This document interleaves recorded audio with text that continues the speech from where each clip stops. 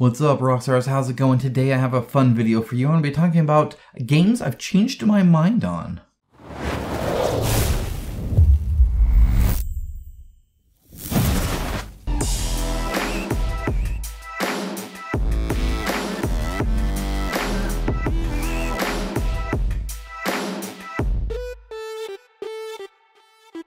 Alright, now before we get started, I want to give a quick shout out to my sponsor of today's video, Opera GX. Now, I had seen advertisements for them before, but I never actually tried it. I decided to give it a try, see if it's something that benefited me. It has benefited me hugely. I want to tell you about it very quickly, so let's go and speed through this. So, some of the features I like. The very biggest thing for me was this GX control. So, one of the things it allows you to do is do a network limiter or a RAM limiter, or see which tabs are taking up a whole bunch of your CPU stuff or anything like that. When I do renders, it takes a long time to actually render out a video to export it and do stuff like that. It's very intensive on the computer. It's why I got this laptop. So being able to limit my Chrome thing but still use it, very helpful. That has been a huge game changer for me. It definitely has. But it has other nice things as well. So for instance, it has like all your social media stuff. So I have Discord here. I can talk on Discord all day long. My patrons know that very, very well. But it also has YouTube Messenger and a whole bunch of other apps that you can do. And what's great is it doesn't take you out of what you're doing. So it's just this little sidebar. You can pop it in, you can pop it out.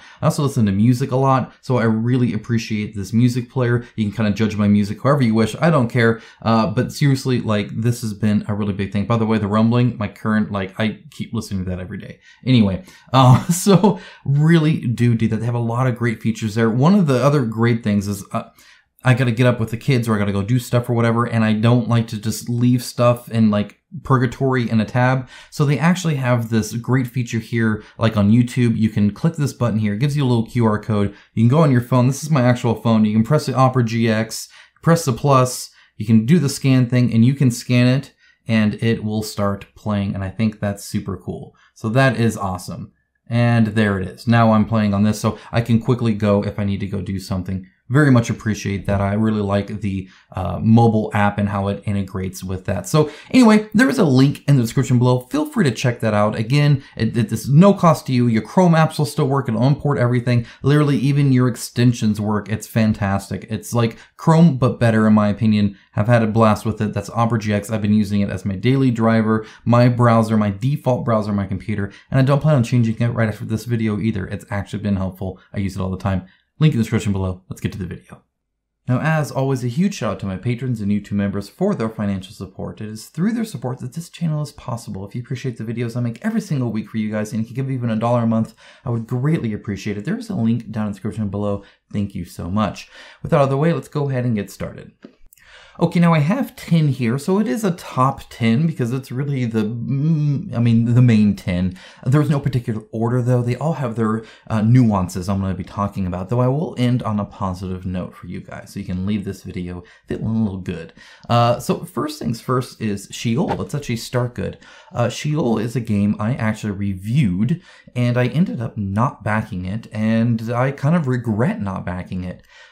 As I've progressed, you guys have seen most of my career in board gaming. I got into board gaming, had a very small collection, and started a YouTube channel pretty promptly on it. And so I was very new to things, and I've been growing as a board gamer. Over time, my situation has always changed as well, and my likes and dislikes and stuff like that. At the time, I didn't back it because I didn't feel the combat had enough oomph for my gaming group to really appreciate. Since then, though, my son has become very willing to play a lot of games, and I've played a lot more games that aren't super combat focused. I tend to like more games than my group likes, and I've become more okay with just that not being a huge focus of something and still enjoying it and having fun. So I do kind of wish I had backed it because it looks interesting. I like the supporting an indie company and stuff like that as well. But I honestly think I'd get some game time in it with my son and enjoy it. And so kind of a bummer, but I think I like it more now than I did back when I actually reviewed it. And a lot of that's just based on personal growth in the hobby, and just kind of different situations and stuff like that. I think it looks like it turned out pretty well. So there's that as well. On the flip side, Massive Darkness 1 was my first Kickstarter that I received. And while I was actually still fairly critical of it, even way back when in little baby KOA land, brand new to this kind of thing, I don't think I was critical enough. Now, again, part of that is because I hadn't played a whole lot of games before then. It's just, you know, like as a reviewer, I've been able to do more and more and play more and more games than I review even, just because putting a review together, it takes a long time. But if I were to play Massive Darkness 1 today, I would be much harsher on it. And the fact that I haven't in a long time is pretty telling. I would pick mini games above it. And so while I think I was fairly critical, and it's probably for mostly the same reasons, I'd perhaps add quite a few more negatives on top of it, and overall have it as kind of a bad score. I think that there's some good in it as well. I love the dungeon romp versus the dungeon crawl. There's still a lot of merit in something I don't recommend, but overall, it's not a winner for me.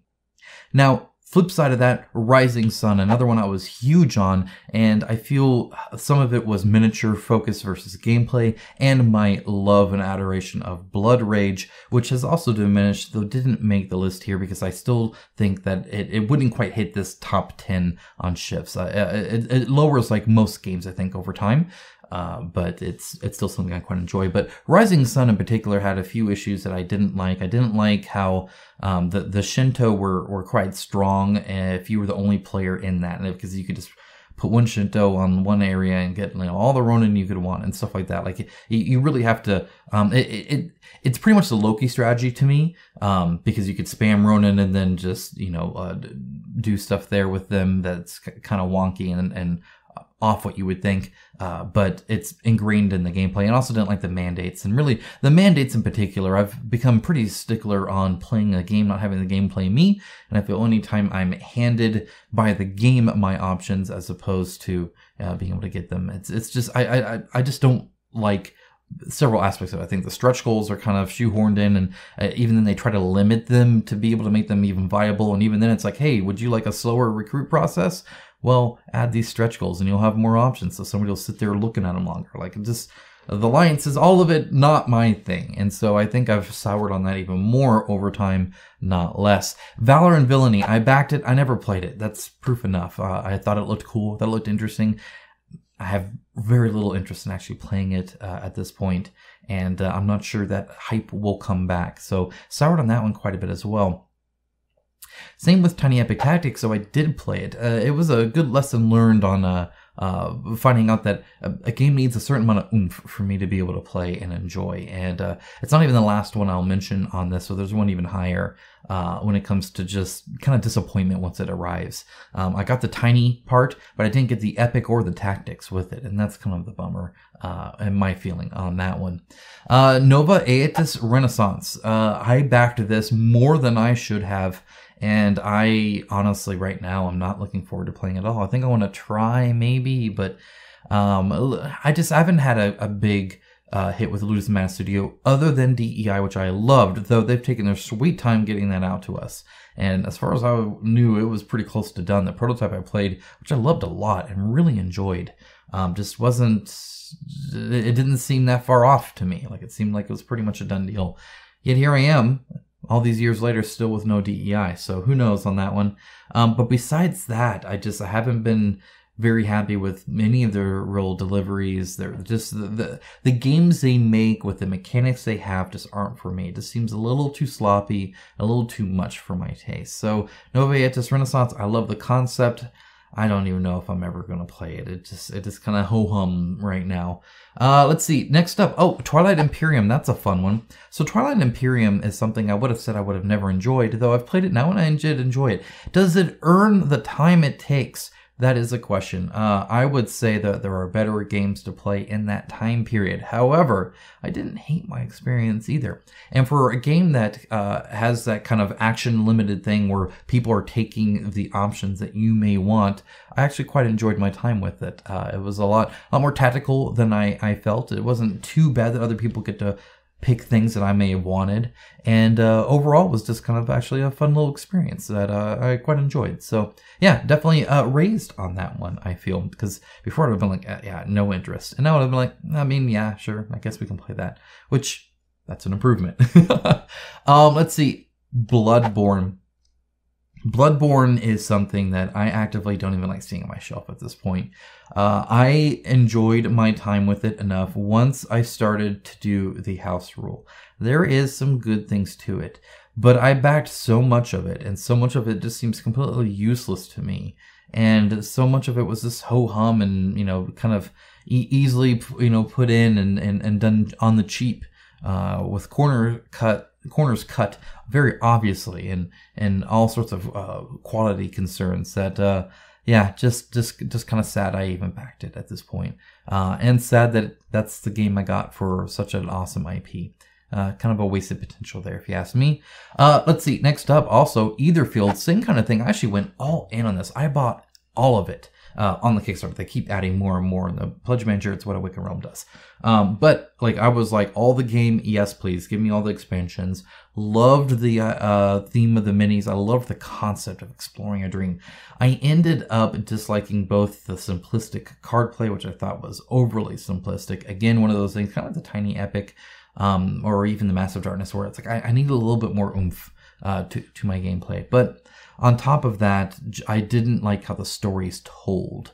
I like having a mystery where it's like, oh my gosh, there's all these different reveals, and this is so interesting and cool. If you think of a show like Dark on Netflix, something like that, it's like every episode there's like a heavy hitter, like, oh my gosh, this is a huge reveal. Yet there's just more that it goes, the whole goes deeper into the Alice in Wonderland kind of scenario. With Aetherfields, I felt like I was reading Lord of the Rings, but nothing was ever explained to Frodo. So he's just kind of like experiencing things and stuff's happening, but there's no real explanation or depth to it. It reminded me of the polar bear in the show Lost, if you remember that, where it's just like, well, yeah, there's a polar bear. Why not? Well, I mean, it's kind of cool, so yeah. But why is it there? We're not going to explain it. Just admire how cool it is. It's a little too shallow for me. So that was a big bummer because I spent hundreds and hundreds of dollars on that, and I ended up being kind of meh on the gameplay and actively didn't like how the story is told. Yeah, that's a structure element and a personal preference, of course, like everything, but just for me, not what keeps me going. It's not a page turner for me just to see cool stuff happening in dreams, but not really have a good explanation. I'm sure it gets there. I didn't invest enough time to get there. So there's that too. Lastly, Claustrophobia 1643. This is something I was actually positive on, but I have only grown more positive over time for a multitude of reasons. One of the things is my appreciation for how limited in scope it was. It amazes me that a game just launched like that. Bard's Song reminded me of this a little bit because it has one gameplay expansion. And it's just so rare for these games, especially these dungeon crawl games, to offer so much content in the core game. And then that's it. That's the game. That's what you get. It's not like Bloodborne, right? It's not giving me 15 different expansions and 72 different playable characters and 10,000 hours of gameplay, game sessions of fluff and filler. And it's not 300,000 plus words I gotta read. It's just a fun game with lots of scenarios, a lot of content, but a confined amount that's easily actually paintable and playable, and an enjoyable two-player experience that doesn't overstay its welcome.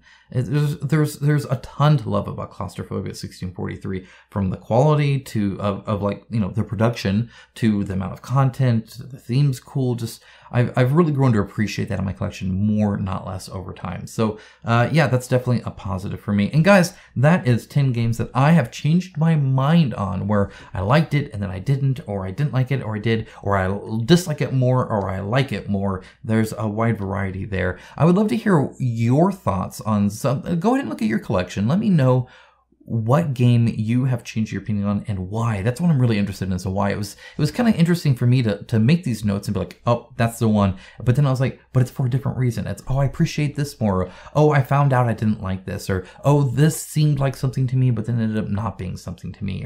Or maybe I prejudged it when I shouldn't have, right? Like the Twilight Imperium, that kind of thing. So, there's all these different reasons why one might change it. It could just be the hype laid down, though I think that's kind of in general across the board. So I looked for something that was more than just, I'm not on the delivery hype anymore. Like, why would I fundamentally, I think, change my opinion on this game? And yeah, it was kind of interesting what I came across. So yeah, feel free to do that, and then let me know if it's a game you've soured on. Are you going to keep it in your collection? Would love to have that conversation with you guys. Thank you so much for watching. Again, check out that Opera GX freaking awesome browser. I use it all the time, every day now, and I appreciate a lot of its features. It's actually quite nice. So yeah, go and check that out. Description down below. Go ahead and click that link. And with that, thank you so much, guys. Have a great rest of your day. I'll talk to you guys again very soon. Bye, guys.